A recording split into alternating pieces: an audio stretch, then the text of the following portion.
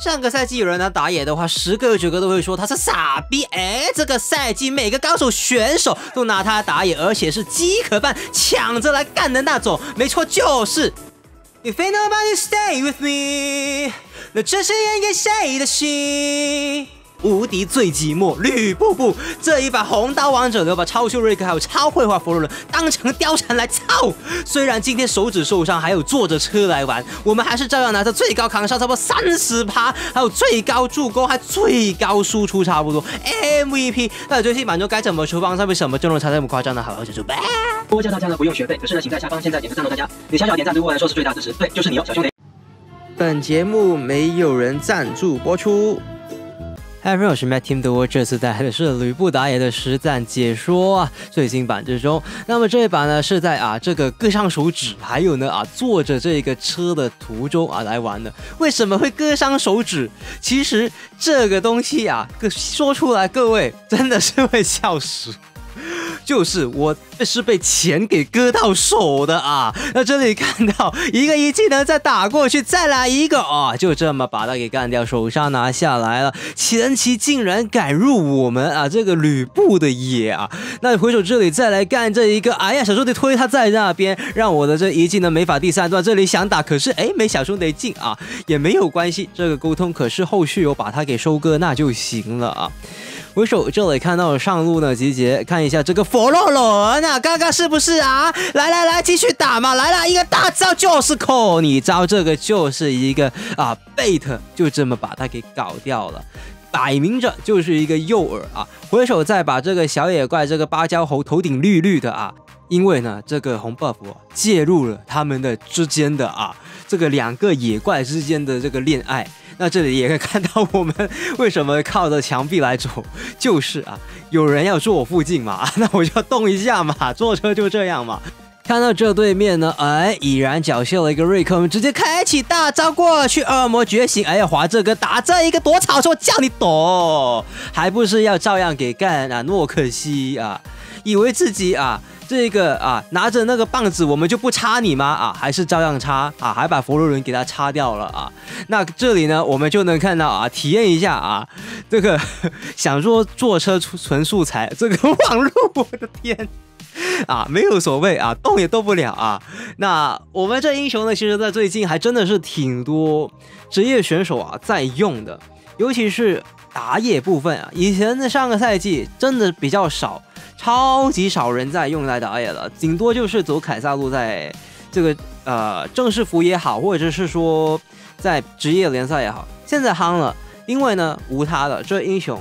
在现在版本之中呢，打野速度快，而且它不需要蓝，这个很重要。很多英雄这版本需要蓝，那这里看到对面先拉一个大招先拉开，如果他们干就跟他干，不干那就算了就不用那么的拘泥一直想要跟那一位干，你干另外一个也是行的嘛那我们呢这英雄呢，除了刚刚说不需要蓝以外呢，现在就是这个版本呢，在职业赛或者各位小兄弟很注重前期，我们这英雄就是前期屌到爆的英雄。看到对面我一个再来2技能直接滑过去，一手大招回一个血，不然被塔打死，可是还是冲出来一个瑞克也没有所谓。那说实在的现在版本呢那么需要前期英雄，前期打野，那你选谁？难道选奇尔莫拉这类型的英雄吗？刷不起来就没了。那反倒是我们这英雄像这里一样，对面即便佛罗伦很会滑，你还是可以3段位移直接给他逃掉对面佛罗伦滑起来也没有用你可以就这么拉开就算你走凯撒路也是一样的道理，容错率高，伤害高对面没有出狙魂的时候，尤其是4等的时候，那一个吕布4等的吕布屌翻天。所以说为什么这么推荐各位小兄弟用这里再打过去，大招捅一下直接干掉，可是转个万象又来，没有人跟没有所谓。有小兄弟说他盾其实我从开局盾到现在这个墙卡住，半个手指头是胶布，我只有半个手指头对，大家都有一个手指头今天而已啦。那这里看到呢，对面那么多人要进了吗？一个2阶打过，一个大招开起来，2个再来一个洛克西可以吗？哎呀，洛克西也高潮了，就是这么爽啦，各位小兄弟。在这个版本选打野选谁呢？各位小兄弟不用再想，吕布真的就对了。可是也很多小兄弟没有这英雄因为要有氪金才能够嘛那要这样才能够的话，那你们就带一些的宝箱啊，有时候战士宝箱就会有这个吕布出来的。当有出来的时候呢，这个英雄可以说是恒古不灭的啊，都是那么强的，就没有弱过啊，就没有弱过。说实在的啊，被钱割伤啊这回事，我还是觉得有点妙的啊。突然间流血的手在街上啊，哎，看一下啊，原来是钱，我拿着一沓钱，然后就突然间这样了。那回首这里的我们的右手真的这一把不灵活，没关系，直接越塔干进去可以吗？一技能、二技能、一技能再普攻穿插，就这么把它插掉。小兄得补最后一下也没有关系。那其实这一把呢，我很多剪掉就是自己没有动的这个部分啊，因为呢，你没有动就不会爽啊。不是这个意思啊，没有动你就没有能刷鸡鸡啊，所以这一把很少刷鸡鸡的这个机会，不像每把都说这一把最高鸡鸡啊，这一把就没有，因为很多时候停着，这里看到一个我开启能够嘛，先干塔就行了，进去一起打，小叔的一起打，来打，哎，我们进去啊，没有人跟啊，也是。这个默契有点东西也没有所谓啊。我们回手呢也把自家的这个蓝给它拿掉啊，也是要拿的，毕竟我们大招那冷却啊，你有一个蓝 buff 啊，作为一个打野还是比较能够带节奏的。即便我们给那么多的GG出去啊，给队友，可是我们还是这么高伤害，一个砍掉的，再来手大招哦，那可惜也说，哎呀，再来一个啊，再冲一下，再来一个，你勾我干嘛？一个制裁，再来吸血，4位英雄给他搞掉，这里就不干凯撒了，为什么呢？下路别管了，小众人，因为中路有一波兵线嘛，有机会的。对面是全部4个英雄被干掉，剩下一个海亚铁，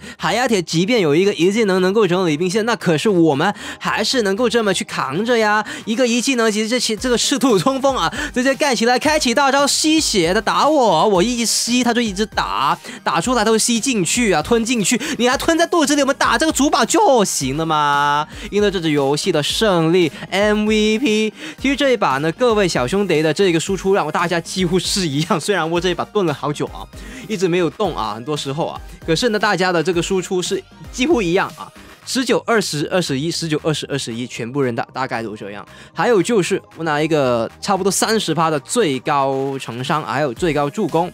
那么最新版之中，它最适合打什么英雄？第一个就是我们的这一位佩娜了。在团战之中，如果有一个佩娜帮我们回血的话呢，原本我们这英雄啊就是很依赖回血的英雄。在一个铁桶阵之中，佩娜回血，自己回血，还有就是大招自己也能免控一下啊，使得对面很难把你给击杀。即便全部技能缴在我们身上啊，我们还是很难被击杀的。即便对面出了虚魂啊，在双重的加血啊，这个团战之中还是十分有利的。